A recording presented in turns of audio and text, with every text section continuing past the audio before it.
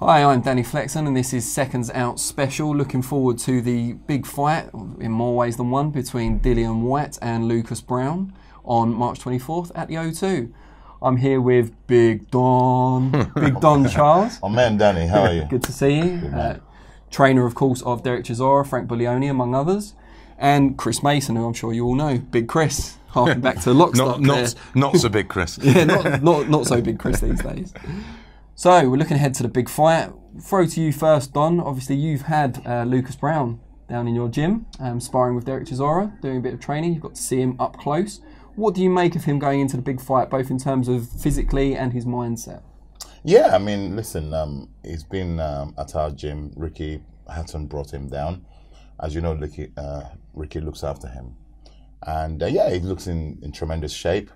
And it seems very together. He's quite a laid-back guy, you know, quite a laid-back character, you know, from Australia. Yeah, very pleasant man to be around.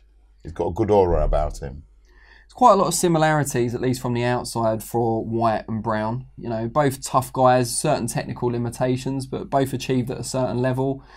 This is one of those crossroads fights, isn't it, Chris, where the loser is going to drop back down to domestic level, I guess, in Whyte's case, or kind of European level maybe, and the winner could go on to a world title shot. Yeah, I mean, I'm more interested to know, obviously, Don, you trained Derek for that fight against Dillian. Was Derek not able, I mean, I had him, I didn't have Derek losing that fight. I mean, you could make a debate that maybe he didn't win it, but he certainly didn't lose that fight. I mean, I watched it several times. You obviously implemented a game plan for that fight. Was there at times where Derek couldn't quite implement it or carry it out because of the slight size difference? Do you think that gives would Lucas be able to carry out that game plan a little bit better because he's a bit bigger? No, I don't believe that would be the case against Dillian Whyte. Dillian Whyte is an exceptionally good boxer. Yeah. Yeah, he can box. What happened with our fight with Dillian Whyte? We drew him into a fight. Yeah. Yeah. We drew him into a fight. That's why we had successes in many parts of the fight. The only time we didn't have success is when he went back to his boxing, Dillian. Yeah. He started to move and box. Now, I'm sure they've got a good game plan. Mark Tibbs, the top trainer.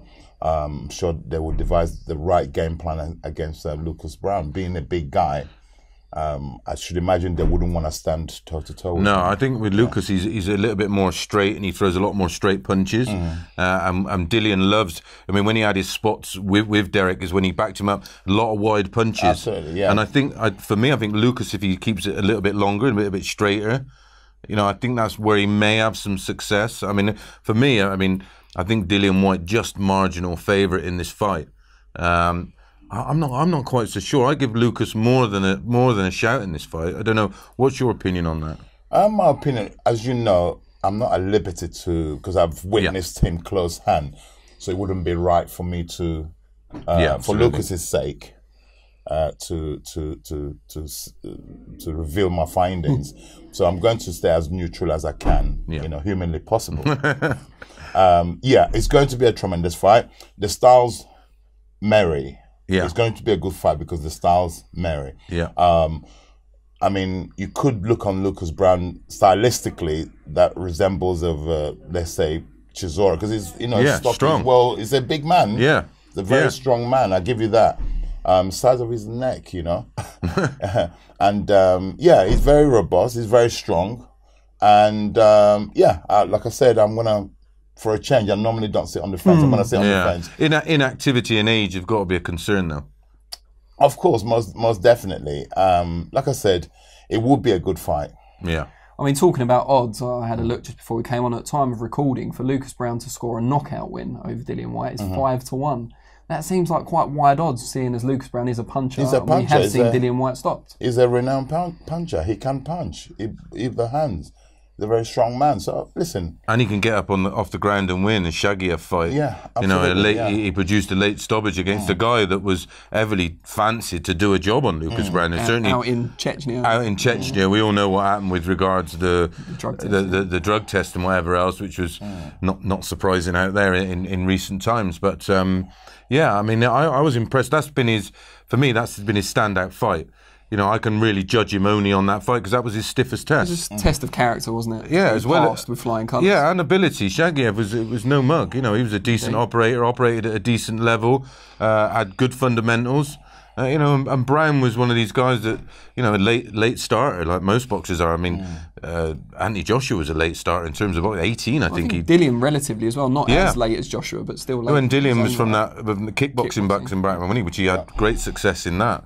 It's one of those stylistically I totally agreed on. I think they're just going to meet each other head on, and it's gonna be a tear up for I suppose I've got two ways of looking at it. I think Dillian, if they don't have a good game plan, I think Dillian could box his ears off for 12 rounds. I don't think he's quite got the pop to stop him. If he's a little bit reckless, I think Lucas Browne could have the power to put it on him.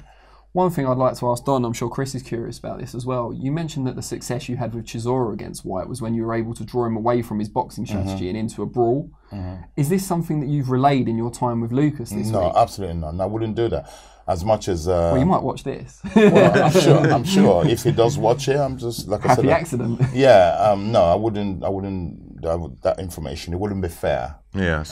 Do you think then that Browne could have similar success by doing that as Chisora did? Would it work? Well, if I were training him, I would. I'm sure they would have watched the fight with Chisora. Yeah. They would have watched many fights of Dillian Whyte and see what works against him. Any smart coach would say, okay, to be successful against this guy, if I were them, I'll draw Dillian into a fight. If you ain't got the power to knock him out, I think they set a good blueprint of how to beat. You draw him in, and you all of his advantage. We spoke about it earlier. That's the whole idea. That's come up with a game plan. You move them around. You manipulate them into how you want them to fight because you take away their advantages. I mean, I'd say the hardest fight for both men, in fact, in their past has been when they've been forced to fight at an uncomfortable pace. So if it does come down to fitness and conditioning, you guys tell me, who's the fitter man? Who's I think Whyte for me. Yeah. Whyte and the younger man. Yeah, he's fresher. The younger man. He's fresher. And he's had some tough fights. I mean, Derek was an incredibly tough fight. AJ was an incredibly tough fight. He flattered to deceive against Elenius. You know what I mean? I wasn't impressed with that performance, but again, Elenius didn't want to fight. That version that Derek fought and beat, another decision he didn't get. Now, that was a great version of Elenius, and Derek won that fight clearly for me. That wasn't the version that Dillian fought a few months ago. So I'm not so sure. I think maybe we could almost overrate Dillian because of that performance against AJ. But that's something we need years to look back on in time. But I'm looking forward to this fight, probably more so than Parker and Joshua. Prediction time now, Don. I know you can't give a prediction. I knew he was going to get to No, that's absolutely fine if you don't want to do it. But if you can just tell us what kind of fight you expect on the night, that would be something. I think it's going to be a good fight because of the styles. Whoever brings their A game on the night, and prediction time. Prior to me witnessing Lucas coming to our gym, I picked Dillian to win the fight by boxing. He's a very good boxer, and if I could talk directly to Dillian Whyte and because we need him to. We actually need him to win. You want that rematch? Way, and we need you to win, dude. Yeah, because we got unfinished business with you. Absolutely, we want round 13. Good luck. Box. All right, Dillian, I don't really mind who wins. Let's go over to Chris for his prediction. I think I'm very much with Don. I think it's who turns up and which version of the fighter that turns up. I think Dillian is a little bit pissed with Lucas, and I think if they continue to taunt him and wind him up and draw him into a brawl, that's the only way Lucas Browne can win. I think he's stronger. I think he punches harder. I don't think he's as mobile. I don't think he's as skilled as Dillian Whyte. Not that I particularly rate Dillian right up there with skillful boxers, but his basic fundamentals are a little bit better. I think it's either Whyte on points or Lucas Browne by stoppage. So which is it? We can't let you get away with one or the other. Really? There's no fence here, only a chair. All right, I'm going to go Browne stoppage. Whoa, okay. Well, that puts me under pressure. I like you're looking a fool or an expert. No change there. Well, I've got to break the tie now as well. Maybe I should go for a draw. I actually think Whyte, being younger, fresher, a bit fitter, probably maybe has a bit more motivation at this stage of his career. Yeah.